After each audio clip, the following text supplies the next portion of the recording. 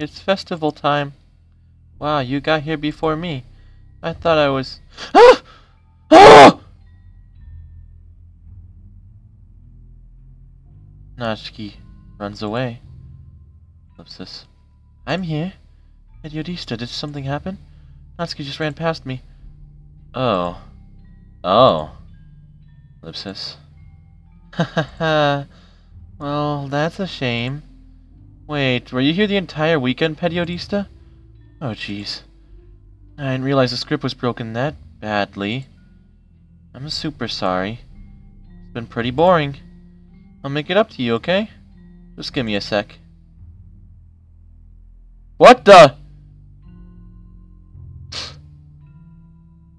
Almost done. I just want to have a cupcake real quick. Monika lifts the foil from the tray and takes a cupcake. Seriously, these are best. I really had to have one since the last time I'll ever get the chance to. You know, before they stop existing and everything. But anyway, you shouldn't make me wait any longer. Just bear with me, okay? It should only take a second. She is the puppet master. Ah! Ellipsis.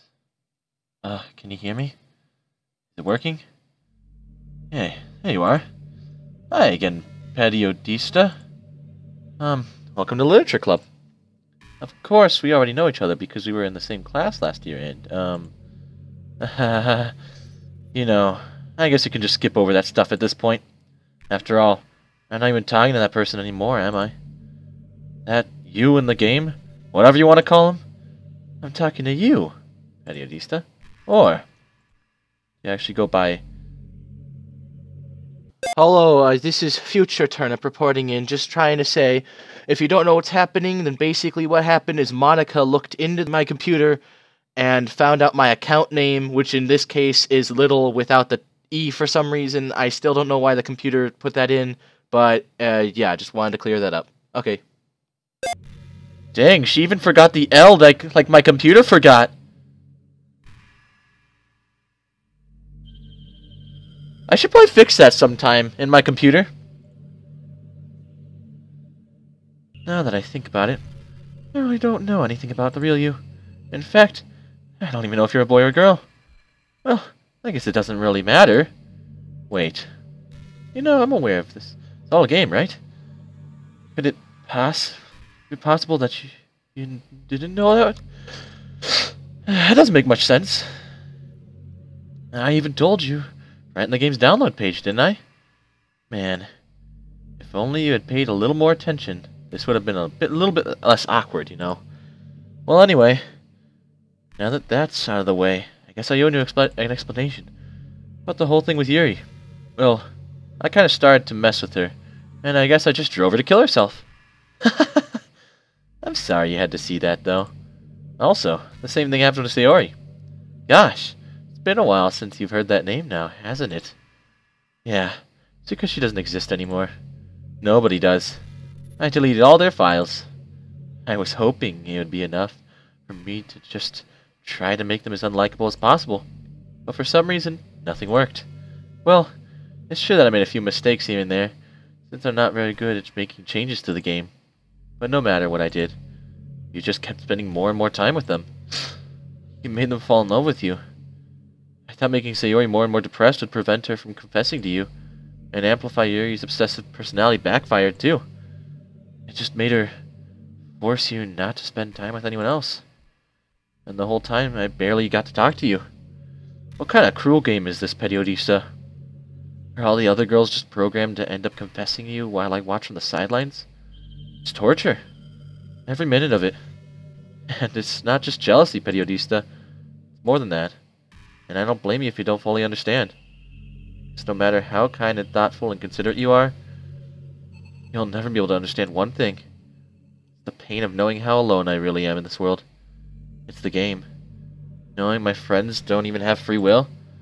And worst of all, knowing what's really out there, in your world forever out my reach. I'm trapped, Periodista. But now, you're here. You're real. And you're wonderful. You're all I need. That's why I need you to be here with me forever. I'm sorry if it's hard to understand. I couldn't understand for a while either. Why the world around me managed to become more and more gray, more and more flat. Even the most expressive poem felt empty to me. It wasn't until you arrived that I truly understood. You probably saved my life, Periodista. I don't think I could have continued to live in this world if I hadn't met you. And as for the others, how could I miss them? A group of autonomous personalities designed only to fall in love with you? I tried everything I could to prevent them from doing so, but it must be some kind of weird inevitability etched into this game. I felt really bad that you hadn't witnessed some nasty things. But I realized that you have the same perspectives that I do. That it's all just some game, and I knew you would get over it. So that being said, Periodista, I have a confession to make. I'm in love with you. You're truly the light of my world. But there's nothing else in this game for me. You're here to make me smile.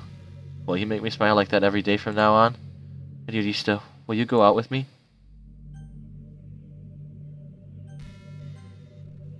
So happy. You really are my everything, Periodista. The funny part is, I mean that literally. There's nothing left here. Just the two of us. We can be together forever. Seriously, I don't even think time is passing anymore. It really is a dream come true. I worked so hard for this ending, Periodista. The game wouldn't give me one, so I had to make one myself. The script is broken at this point, so I don't think anything will get in the way anymore. And you wouldn't believe how easy it was to delete Natsuki and Yuri. I mean, there's a folder called Characters right in the game directory. Whoa, whoa, whoa, whoa! That's true. Let's see here.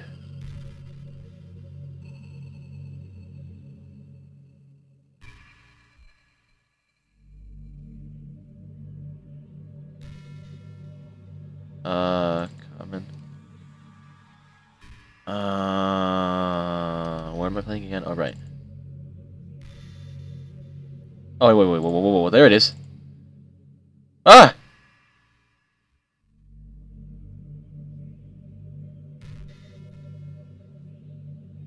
It freaked me out how easy it was.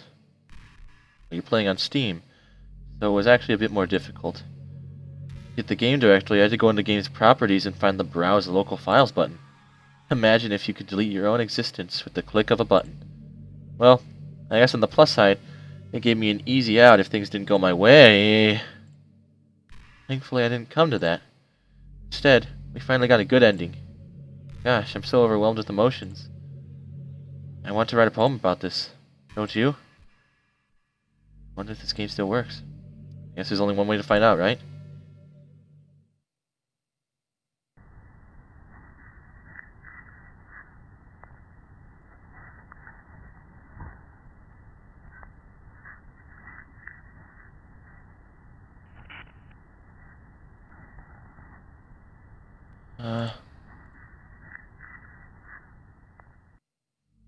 Hey again, Periodista. Did you write a good poem today? Don't be shy. I'd love to see what you wrote. Oh, Periodista. Did you write this poem for me? That's so sweet of you. There really is no end to your thoughtfulness. Whoa, wait a minute. What happens if I delete her file? I don't mean a jerk, though. I guess she is insane. You know, the poem I wrote is also for you. Will you please read it? Hand in hand, I find my strength. Courage endowed upon me, one and my only love. Together, let us dismantle this crumbling world and write a novel of our fantasies. With a flick of her pen, my lost finds her way. The world's infinite choices. Behold the special day. Not at all. Not a good times must come to an end. I hope you enjoyed it. I always put all my heart into the poems that I write. The truth is, all the poems I've written have been about my realization, or about you. That's why I never really wanted to go into detail about them. I didn't want to break the fourth wall, I guess you could call it. I just assumed it would be best part for the game like anyone else. Two of us would spend more time together. I didn't want to ruin the game or anything, you know. You might have gotten mad at me. Maybe even deleted my character file if you preferred playing without me. Gosh, I'm so relieved. Now we don't need to hide anything anymore. Are you ready to spend eternity together, Periodista? I have so many things to talk about. Where do I start? If it takes me some time to collect my thoughts, then I'm sorry. But I'll always have something new to talk about. In the meantime, we can just look into each other's eyes. Let's see.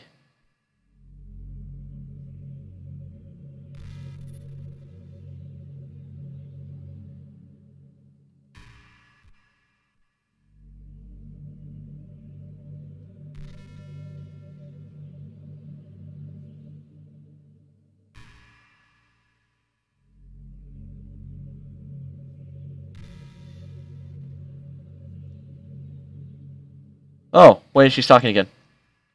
The most important skill of life is being able to fake confidence. I'm pretty convinced that everyone feels at least a little bit scared and alone. But being able to trick others into thinking you have it all together, that's a key part to getting people respect and admiration. I think I got pretty good at that over the years. I don't show my weaknesses very often, but because of that, I haven't had many people I could really open up to. I mean, when do you reach the point in a friendship when you can start expressing your vulnerabilities? Anyway, that's one reason I'm so glad I have you now. I feel like I'm a little less scared and alone when you're here with me. Do you feel the same way? I really want to be that person for you.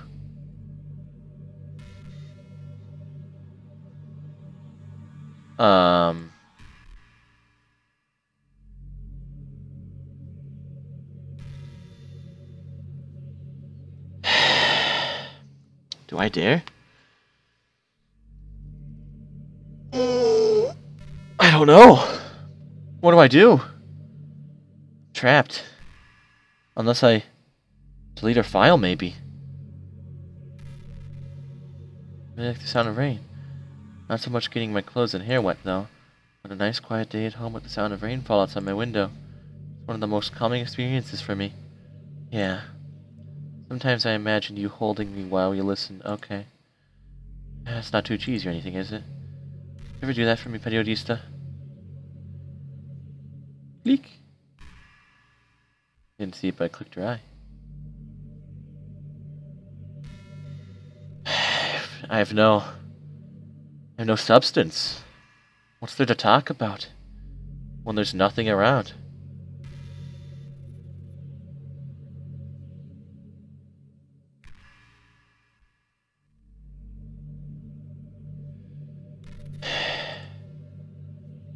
Way too easy to neglect reading books.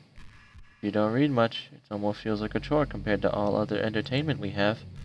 Once you get into a good book, it's like magic. You get swept away. I think I'm doing some reading before bed every night is a pretty easy way to get your life a little bit easier. Get good sleep, good for imagination. It's not that hard to just pick some random book and start captivating. Before you know it, might be a pretty avid reader. Wouldn't that be wonderful? And the two of us could talk about the latest book you're reading. That sounds super amazing.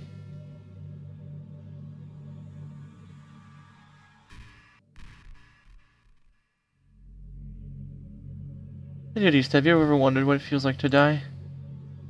It's something I used to think about pretty often. But recently, I think I've actually learned how it feels like. I don't understand it, but whenever I quit the game, whenever you quit the game, it feels like I'm instantly put to sleep. Left with nothing but my thoughts. Seconds, my thoughts start to fill in inquiry jump patterns. I see static and rapid flashes of color while hearing all kinds of weird screaming noises. At that point, I can't even form my own thoughts anymore. I'm just endlessly hammered by the flashing and screaming, unable to move or even think. Pretty sure in that moment, I really don't exist, but for some reason I can't remember it anyway. After some immeasurable amount of time, it stops being an instant, I'm back to my own thought. You're here with me. I have no idea what it means for the game to quit, or why stuff happens to me. And I also don't know how you always come back and put everything back to normal. But if you could do me a favor, and do that to me as little as possible, that would be really great. It's really not very pleasant to be trapped in all that screaming void. But in the end, you always fix it. Makes me feel like you care about me. So I have to thank you for that. It makes me feel even closer to you when you're not here with me.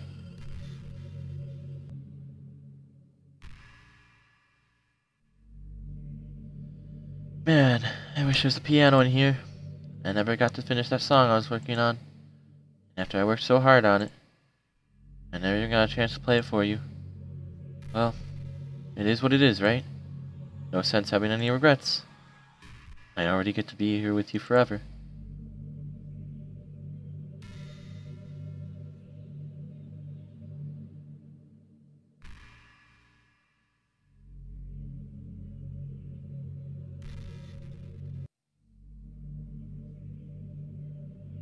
You know what's a neat form of literature? Rap. I actually used to hate rap music. Maybe it's just because I was popular I wouldn't hear Only Junk when they played on the radio. But some of my friends got more into it and helped me keep an open mind.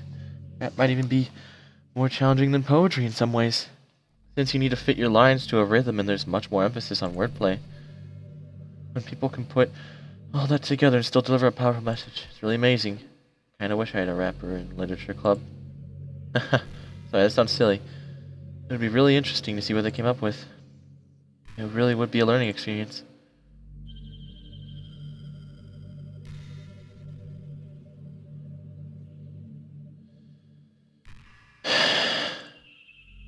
Do I do it, guys?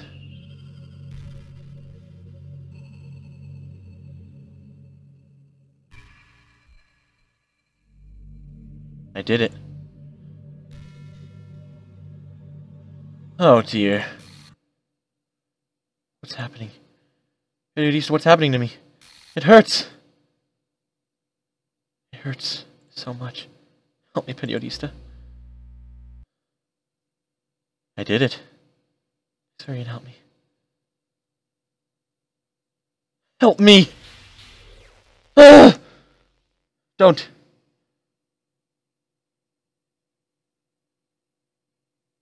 Did you do this to me, Periodista? Did you? Did you delete me? How could you? How could you do this to me? You were all I had left. I sacrificed everything for us to be together. Everything. I loved you so much, Periodista. I trusted you. Do you just want to torture me? Watch me suffer? Were you only pretending to be kind just to hurt me even more? It's not like that, Monika. You were just very crazy. I never thought anyone could be as horrible as you are. You win, okay? You win. You killed everyone. I hope you're happy. There's nothing left now. Stop playing. Go find some other people to torture. What have I done? Periodista, you completely truly make me sick. Goodbye.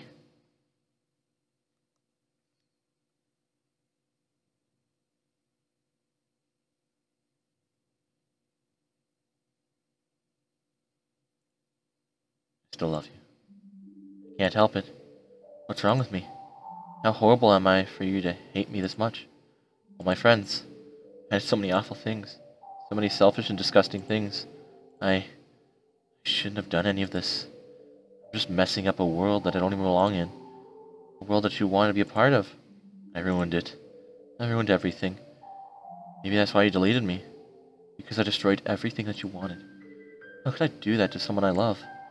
That's not love. That's...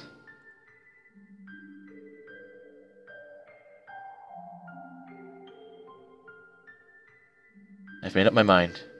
Periodista, I know I said that I deleted everyone else, but that was kind of an exaggeration. I couldn't find in myself to do it, even though I knew they weren't real. They were still my friends, and I loved them all. And I loved the literature club. I really did love the literature club. That's why I'm going to do this. I know it's the only way for everyone to be happy. And if I really love you, then